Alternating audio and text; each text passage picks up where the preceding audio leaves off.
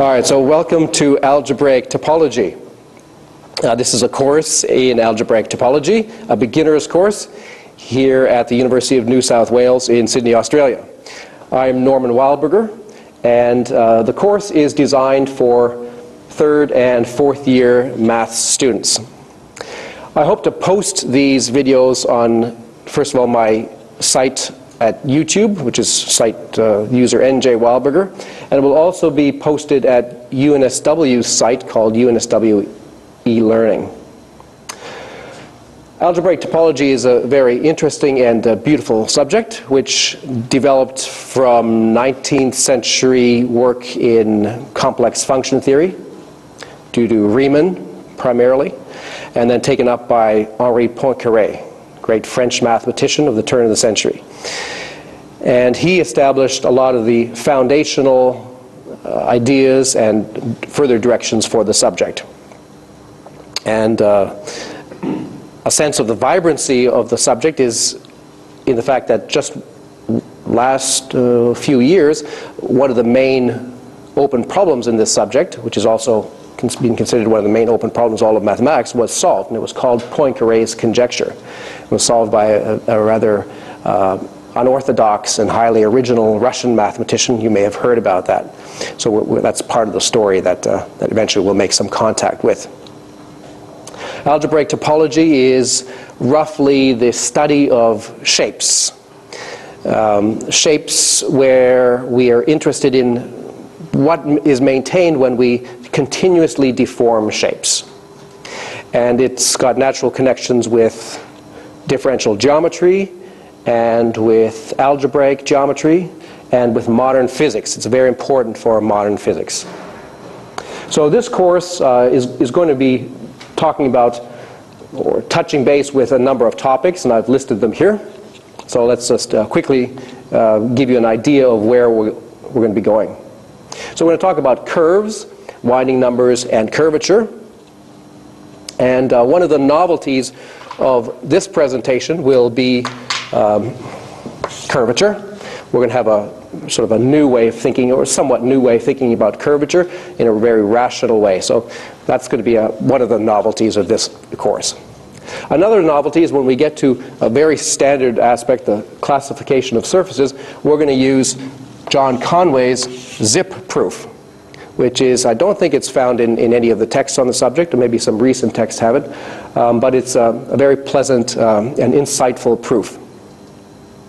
We'll talk a little bit about knots and links and invariants of those. There are many invariants, but we'll just treat some simple ones. Then we're going to go back to a subject which is much earlier historically, the polyhedra, the Euler number, and vector fields. We're going to make some contact with graph theory, the topological aspects of graph theory, and talk about trees. We're going to talk about the fundamental group of a surface or a topological space, which was introduced by Poincaré. And then we'll eventually get to talking about three-dimensional manifolds. We'll take the step up from two-dimensional surfaces to three-dimensional manifolds, which is much harder. Okay, but we're going to have a good look at the most fundamental three-dimensional manifold, which is the three-sphere. It's a very rich object of study and naturally connected with quaternions. And then we're going to also hopefully talk a little bit about homology and applications. So some of these words will not mean anything to you. That's all right. Okay? But at the end of the course, you should know what most of these words mean. Now, it's algebraic topology, so that means that algebra is used to study topology. We're interested in shapes, and a very common kind of shape is a donut shape. And this may not look exactly like a donut. If this was served to you at Dunkin' Donuts, you'd probably be a little bit suspicious. But in topology, we're allowed to deform objects, and as long as we deform them continuously, we agree that they are the same. So this is a donut, or the mathematical word is a torus. And from the topological point of view, it doesn't matter if we bend it, distort it, twist it.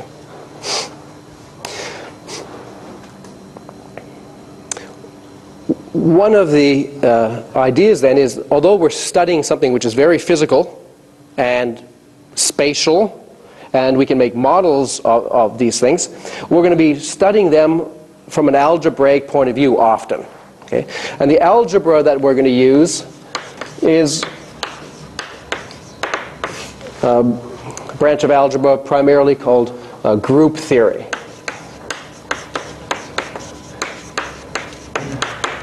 Okay, so let me just ask you, how many of you have taken group theory before? How many of you have not taken group theory? Okay, so we are going to use some group theory, but I am going to remind you and develop more or less the essentials of the group theory that we need. But nevertheless, it's a good idea for you, if you are not familiar with group theory, to brush up on that subject. That's going to be our main algebraic tool to study topology. All right, so let's say what is algebraic topology? It's a natural question.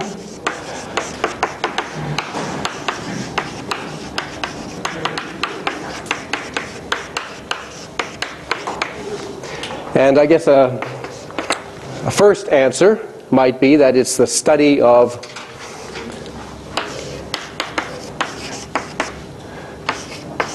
shapes. The study of shapes and their properties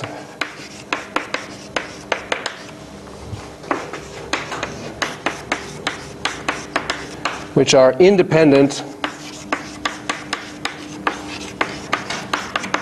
of continuous deformation.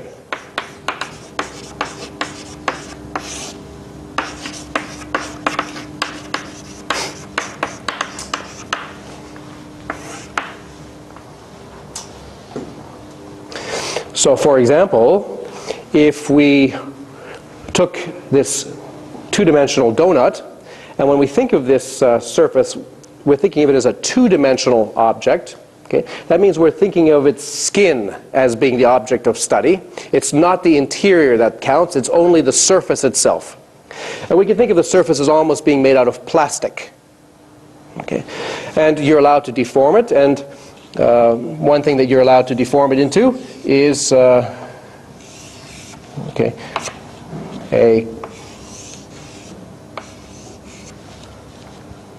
coffee cup or mug. And it's like a kind of a standard way of thinking to be able to see that the donut or the torus is really the same, if you allow continuous deformation, to a coffee mug. Can you see that?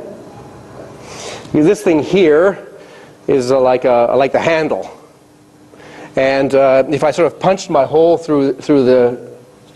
if I punched my hand into the rest of it, I would get an indentation. And if I made that indentation sort of the shape of a cup and moved the handle around, then I would get a coffee cup. So the surface of a coffee cup or mug is, we say, homeomorphic. They're obviously not the same geometrically, but as far as topology is concerned, they're the same. So these things are considered the same, and that's our notion of sameness is called homeomorphism. These are homeomorphic objects. So this is not geometry. We're not interested in distance. We're not interested in making measurements exactly. We're interested in asking about what are the essential features of some mathematical objects which are invariant under this kind of continuous deformation. And one of the really important benefits of this course, okay, is that yes, we're going to learn some algebraic topology and we're going to learn some particular techniques and concepts. But probably more important is that you're going to become familiar with a lot of really fundamental mathematical objects. We're going to have a good look at some objects which are really central in mathematics, because they're the ones that are the most interesting, and they're the ones that people have looked at the most. And so that's probably almost, for a student's perspective, the most important thing that you might get out of this. You're going to learn about fundamental objects. Such as what? Well, a torus is a kind of a fundamental object, as we'll see. It may seem rather arbitrary now, but you'll see that it's quite a fundamental object. So let me ask you a question. If we had to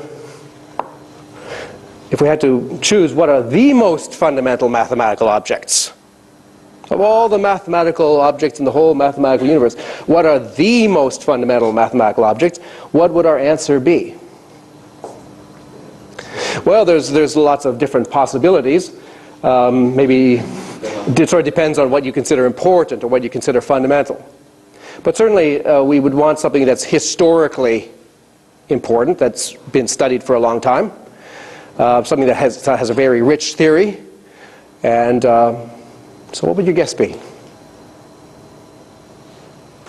Sphere. A sphere. Anybody agree? I think a sphere would be certainly a candidate. I've in fact brought what I think are the two most important, historically and interest-wise, the two most important mathematical objects. I brought them along today, and one of them is a sphere.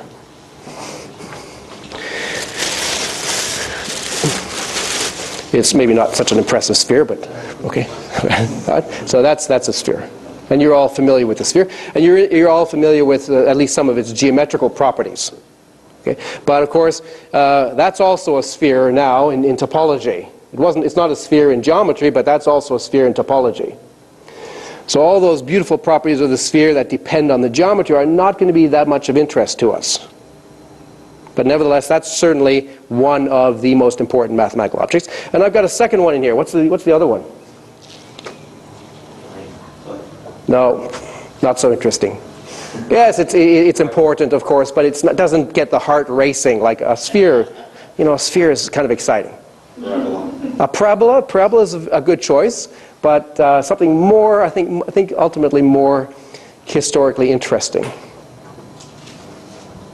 Yes, a torus. That's also a good choice, but I think what I've got in the bag beats a torus.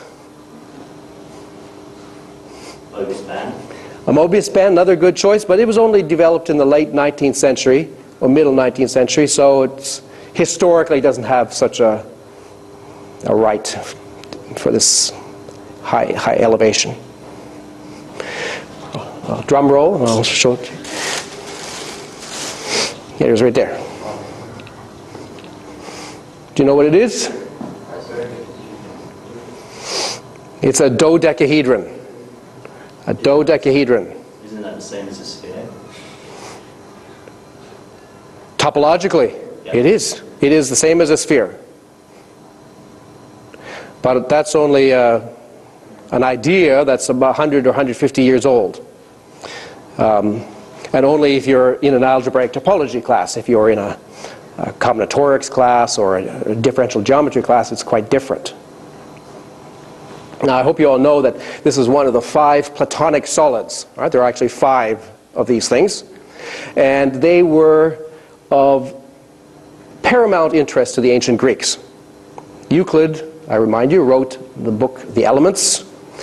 And it's got 13 volumes. And it's a presentation of all of geometry that the ancient Greeks knew. And the culmination of Euclid's work is, in the 13th book, is a study of the Platonic solids. It's the high point as far as Euclid was concerned. And this particular one is historically the most important of all the Platonic solids. I don't have all of them with me today, but I do have another one which is also quite interesting. What's this one called? The icosahedron. Icosa, I think, refers to 20. This has 20 faces. They're all triangles. Dodeca comes from the Greek. Dodeca means 12. It's got 12 faces. This one's got 20 vertices. This one's got 12 vertices. These are dual in a very precise sense, in the sense that if you take the centers of the faces here, well, you get 12 vertices, which are forming a icosahedron. And conversely, if you take the centers of the faces here, then you get 20 points, which form a dodecahedron. So they're dual. So why then have people historically considered the dodecahedron to be somewhat most important? It's because this one is a little bit rounder. If you had to play soccer with one of these two things, you would be best off choosing this one. You can try it, not with these, because they wouldn't last very long under rigorous FIFA conditions.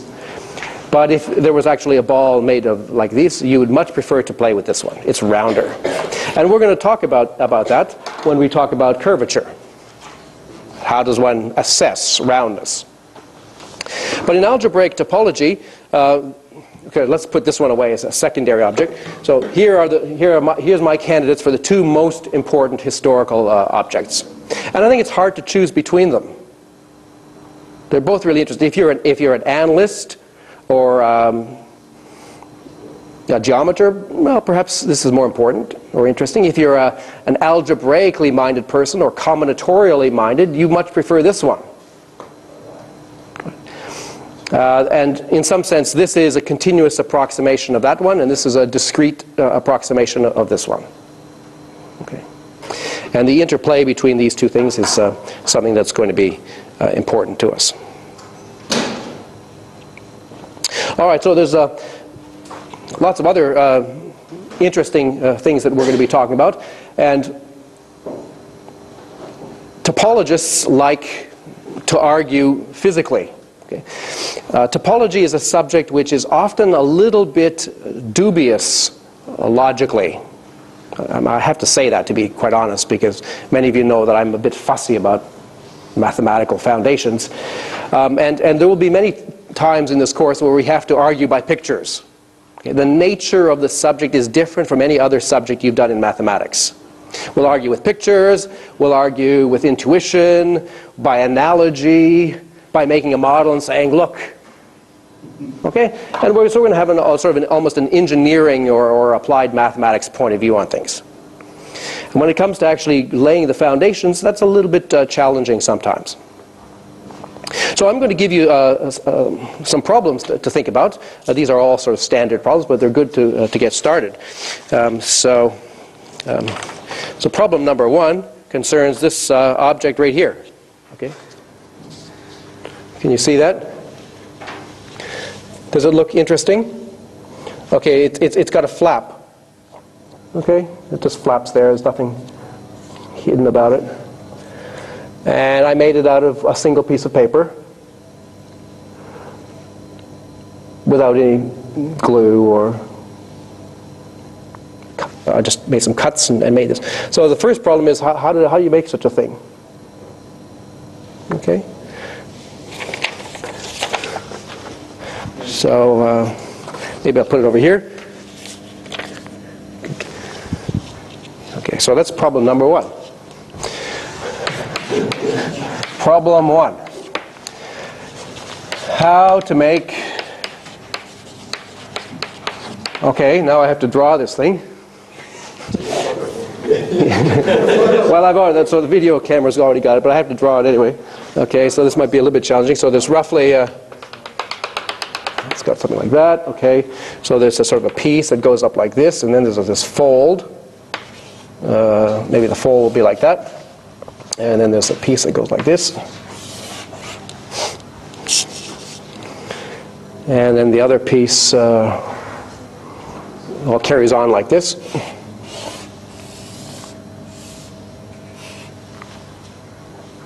Okay, so this is the fold here.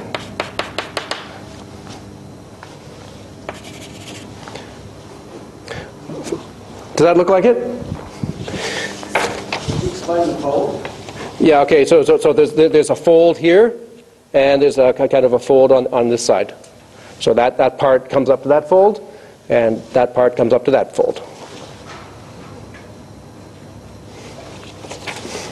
So okay, behind here there's something. Okay.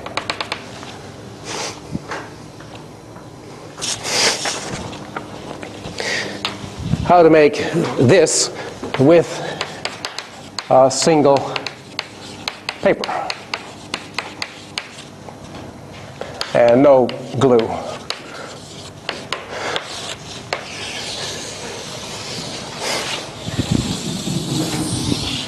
All right, so there's problem number one.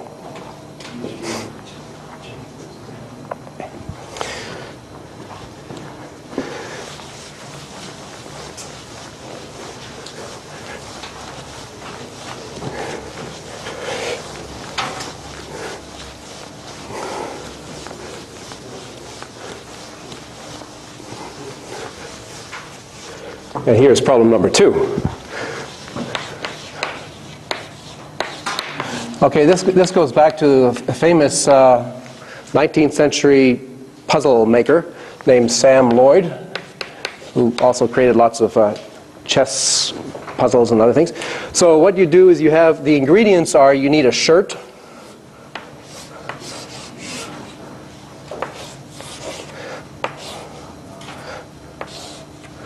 with lots of buttons and holes for the buttons. Okay, and you also need a pencil.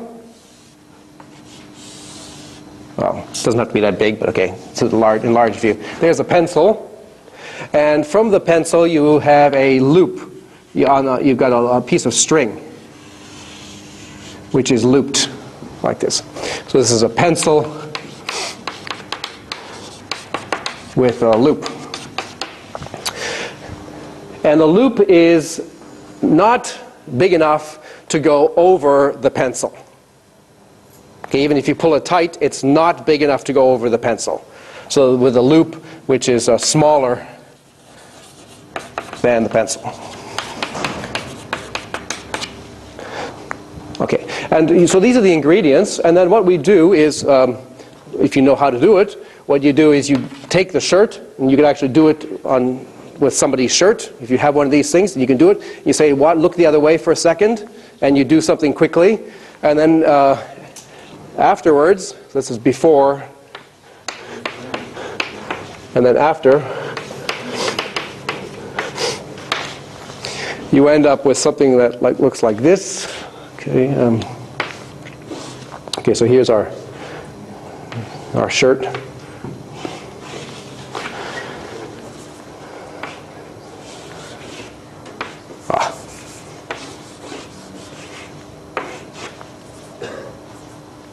The buttons there. Okay, so we've taken one of the holes, and what happens? I'll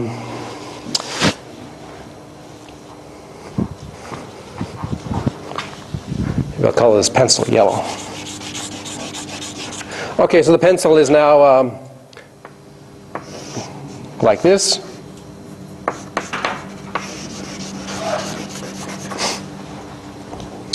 And what about the loop? Maybe it'll be purple. There's our purple loop. The loop looks like this. It goes through here.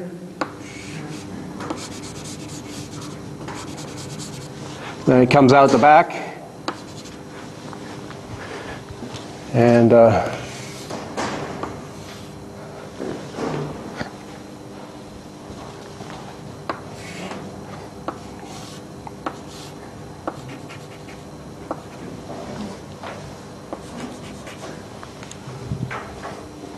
goes under.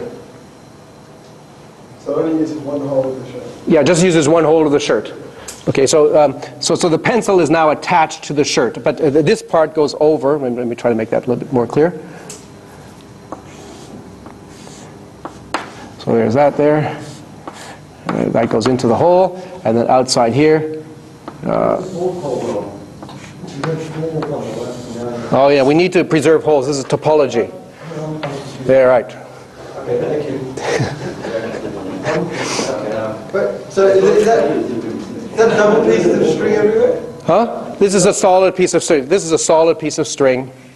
You've drawn it with double. Okay, I'll draw it. I was just making it a little bit thicker. I want to make it clear that this is in front, and that's behind. Oh, but that's So it's all. So the thing goes in the hole, and then comes out sort of dot dot dot through there. Then it comes out the back. If this was on top, then we could just pull the pencil out. yeah. Right? But it's looped under, so now the pencil is stuck. Do you agree? The pencil is stuck. And so the question is, explain how this trick is done.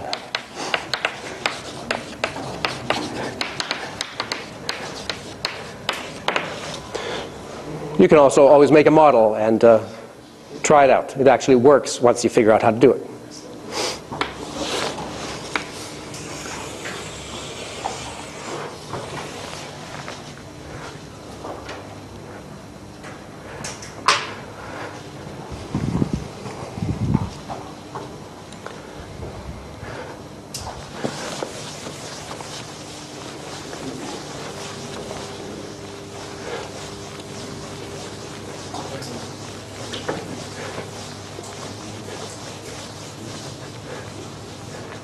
Okay, and problem number 3.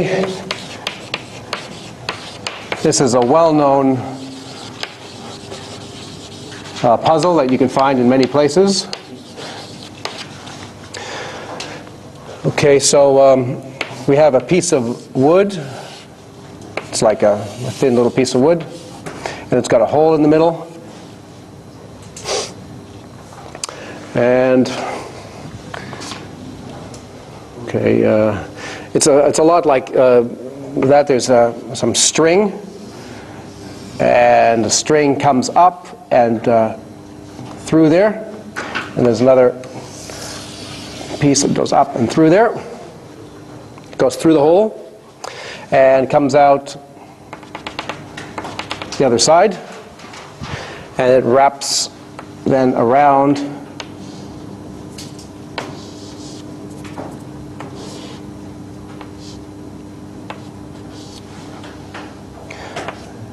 Okay, an advantage that I have with chalk is that it's easy to rub things off. It's just the nature of this topology. Okay, so now that you can see that there's it's a lot like the shape over there. There's a string attached to this thing. And what we have also is we have 2 balls, which are hollow, on each of these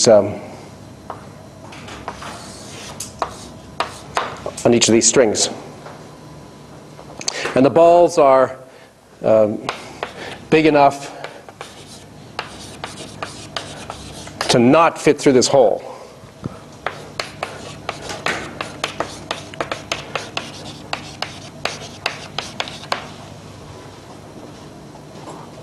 And the aim is to manipulate things to bring the balls together.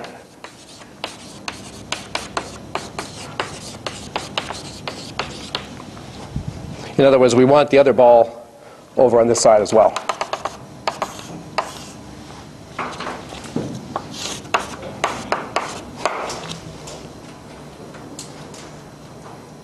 Have you seen that puzzle?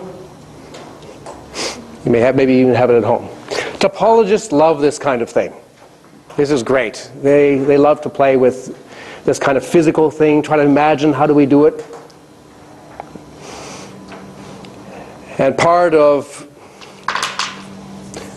learning about this is to develop a bit of physical intuition so that we're not afraid of thinking about something like this and manipulating in our minds.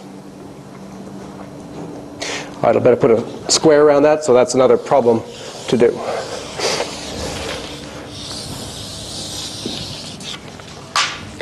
All right, so in our next lecture, we're going to start with the course proper. This is sort of an introduction. We're going to start with the simplest kind of algebraic topology, which is one-dimensional algebraic topology.